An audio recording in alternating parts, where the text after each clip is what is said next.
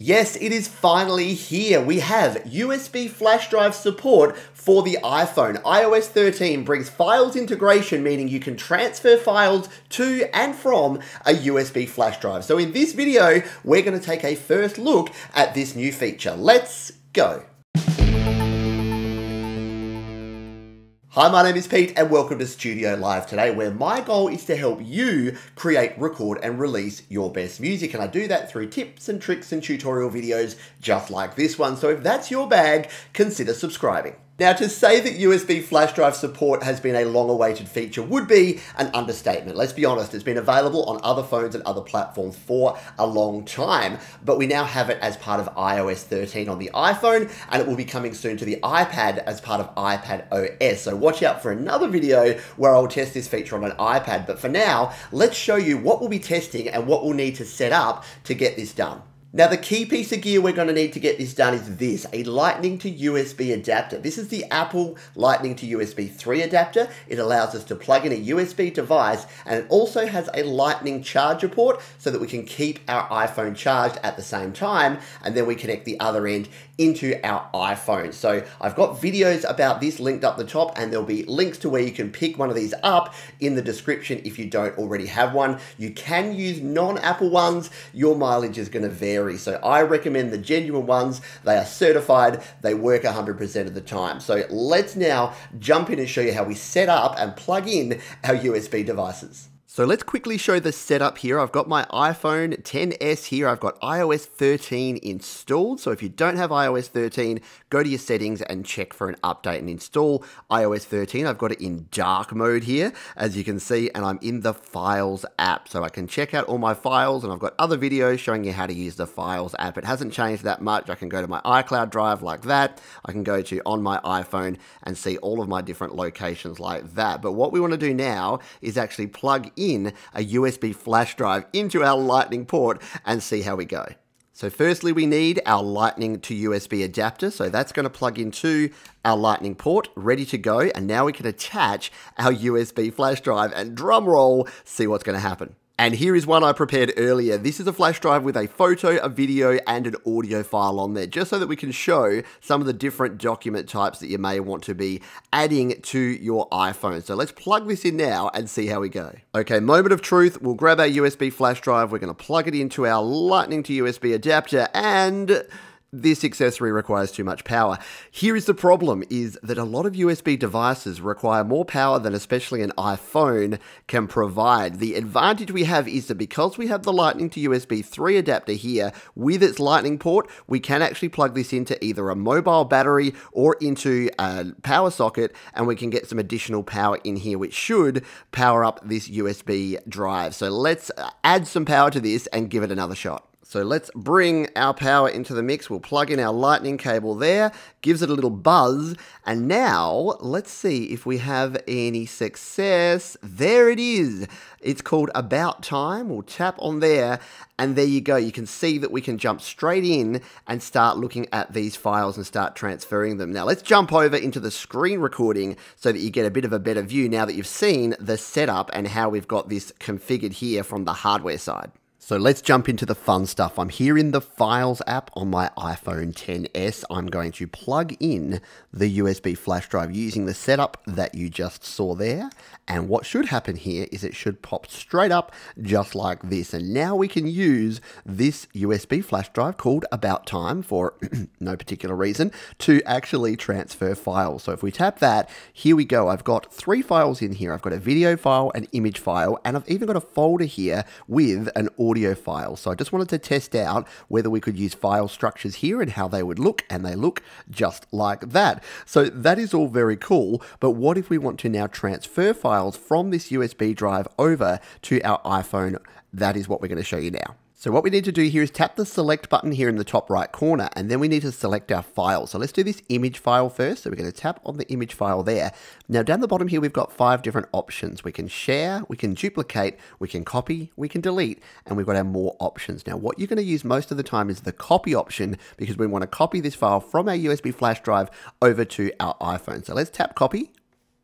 And now we can choose the location we want to copy this to. So here in our Files app, we have everything that we can copy to. We've got our iCloud drive here in any of the folders there. We've got our On My iPhone, which is any of the folders directly on the iPhone, plus any other locations. If you want to learn more about files and locations and all the great things in the Files app, check out the video above or at the end of this one for more information. But for now, let's just go to On My iPhone and say we wanted to bring this one into our LumaFusion folder here. So we want to jump this over into our user media folder here in LumaFusion. We can just select a folder. We'll just put it into our iCloud Drive folder in LumaFusion. We'll tap copy, and there you go. It's going to copy that directly over into our user folder in LumaFusion. So if I was doing video editing and I wanted to bring in this image file, it's now over there ready to go.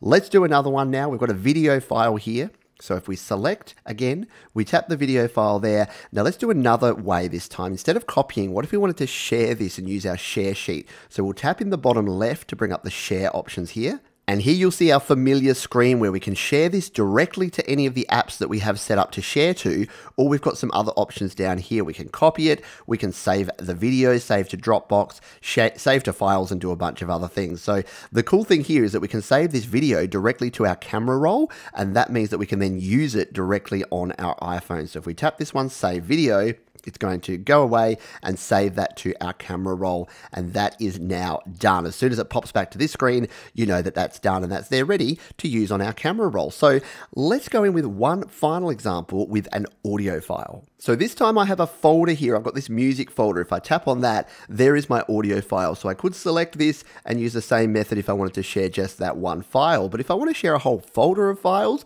then it's just as simple. All I need to do is tap select, tap on the folder, and then once again hit the copy button down in the middle here directly below.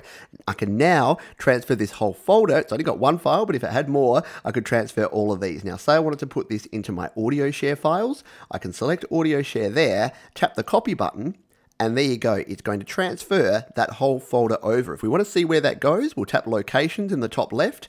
And if we go to our audio share files here, what we're going to see is there it is. There's that music folder. So this is going to make it simple. If you've got a folder full of documents or audio files or video files on your USB drive, you can transfer that whole folder across and you can use it right here. So that is how we can actually access and transfer files from our USB drive over to our iPhone or to our iCloud drive or any other location here in Files. What about if we want to send some files to our USB drive? Let's show you that now. So the process is basically exactly the same. We're going to go this time, let's just go into our GarageBand folder here, and here's some audio files. So we've just got some compressed audio files here. What if I wanted to send some of these, we'll do a few at a time this time, over to that flash drive? Well, I'm going to tap select. And this time, let's just say I wanted all 5 of these files. I'm going to tap them one by one. And then down the bottom here, I'm going to tap on that familiar copy button. Here we go, 5 items ready to be copied. Now you can see I've got my About Time USB drive here ready to go. So what if I just wanted to put these into this music folder? I tap on that folder in the top right corner, I hit copy, and there it goes. It's going to give me that little spinning icon. It's going to copy those files over to About Time. Now, you might be looking at this at the moment going, what about speed? And as you can see, this was only 5 pretty small files, and it is taking a bit of time. So because it's a USB 2 flash drive that I'm using here, and it's got to copy it over, it's not the fastest thing in the world. And when we do the next test, which I'm going to show you, which is some larger video files from an SLR camera, you're going to see that, yeah, it's not the perfect solution for those transfers. Anyway, that has now been done. We'll go back to On My iPhone and we'll go back to our locations, because what we can now do is actually go and find those files. So again, if we go down here, we go to About Time and we go to this music folder, boom, there they all are in there ready to go. So now all we need to do is plug this USB drive into our Mac or our PC. We've got a backup copy of these files. We can use them, share them, transfer them. So that is pretty cool. Yes, I know it's a simple function and we should have had it a long time ago, but we have it now and it's cool, and it means that we can plug in our USB flash drives and use them here in iOS. Now, one thing to keep in mind is that if you're using something like a GarageBand project file, like the ones that we have here, they are in a proprietary format that will not be compatible with your USB flash drive. So what you need to do before you transfer these or back these up is zip them up. And I've got a complete video showing how to do this, which does need to be updated now for iOS 13, but that'll be linked up the top and in the description. But what we can do, if we tap the select button here, we can tap on this project file, hold on. Now, if we tap the share button in the bottom left, so we'll tap on that one, then we get these familiar options again. But if we scroll to the bottom, we've got our shortcuts set up here, our zip and our unzip shortcuts that I've set up in that previous video I mentioned. So if I tap on zip, what it's going to do is it's going to actually grab this file. There it is. It's zipped it up. It's put all 15 files there into one zip file. We hit done in the top left corner. It's now going to zip it up and ask us where we want to put it. So here's the beauty part. Now that we have our USB flash drive, we can put it directly onto there. So let's hit save in the top right corner and it will go away. And again, it's going to take a little time because the file transfer speeds aren't going to be amazing, especially, like I said, with a USB 2 flash drive that I'm using here. So we'll wait a moment for that to finish saving. And then once that is done, we'll be able to access that directly here on the USB flash drive. When we bring it back in, we follow the exact same process, but in reverse. I'll show you that in just a moment. So that is done now. It took about 30 seconds total. So we'll go back to our locations by tapping back, come down here to our USB flash drive, and now there it is, hold on.zip. So that is good to go. Now, if you then had some other zip files that you wanted to bring onto your iPhone, what you can do is the exact same thing in reverse. We're going to tap select here. We're going to select this file that's here on my USB flash drive. In the bottom left, we'll tap the share button. We'll scroll down to the bottom of this, and yes, you guessed it, we're going to tap on unzip. And now we get the exact same thing, but in reverse. It's going to go away and extract it. There it is. It says, yep, you've got a GarageBand project. You're good to go. We'll tap done in the top left corner, and it will ask us, where do you want to put this? So just because we got it from on my iPhone, let's say we wanted to put this in my iCloud drive and in this GarageBand iOS folder here. Now we just tap save in the top right corner. It does its save thing and it's saving it as a GarageBand.band project file that is going to be compatible. And just to show you how that works, we'll come out of here. We'll go into iCloud Drive. We'll go into GarageBand here and we'll come down and we'll find, hold on, I've got too many files here. Yes, I thought I saw it before. There it is. Hold on version 2. It's waiting to upload. It's because I already had something called hold on there. But yep, it's good to go. We can tap on that and it's going to open it up directly into GarageBand. Would like to use Bluetooth. Okay.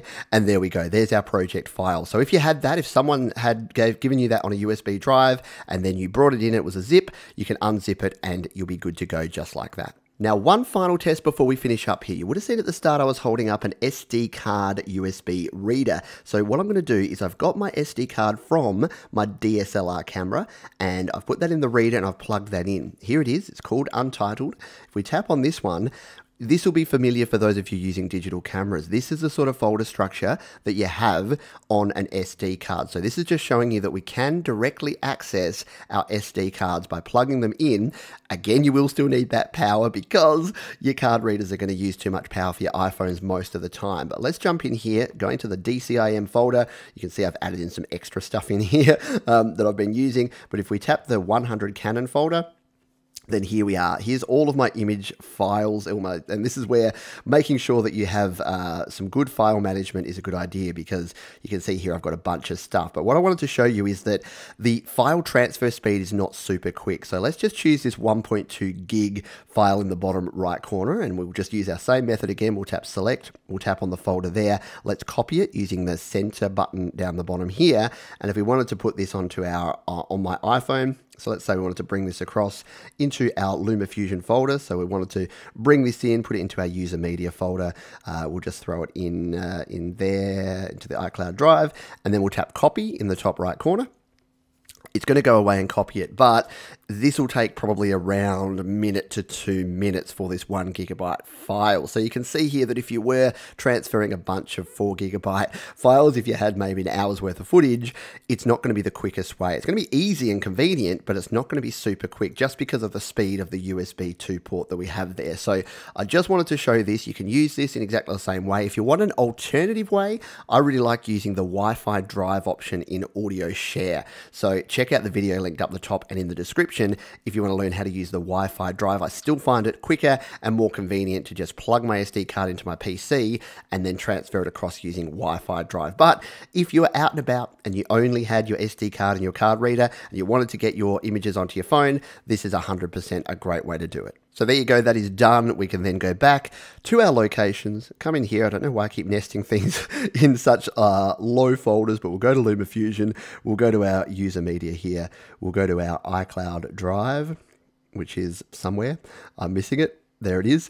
And yes, again, I've got all of these different files in here, but there is that 1.2 GB file there ready to go, ready to use here on my phone. So yes, it's a simple way to do it, but yeah, keep in mind that the speed limitations are going to be there, but you know what? It is just so cool. And if you're wondering what files you can put in here, basically anything that will be supported by the Apple iOS infrastructure. So if you've got documents, if you've got spreadsheets, as long as you've got an app on your phone that is going to open them, then they can be supported. And if in doubt, like we did with our GarageBand folders and GarageBand files, zip them up and then you can unzip them, and that will make sure that they're going to be fully compatible when you copy them across. So there you have it. USB flash drive support is here in iOS on the iPhone. Now, if you do want to pick up a Lightning to USB 3 adapter, check the links down in the description. If you've got other comments or questions about connecting USB devices to your iOS device, leave those down in the comments, and I'll see you on the next video.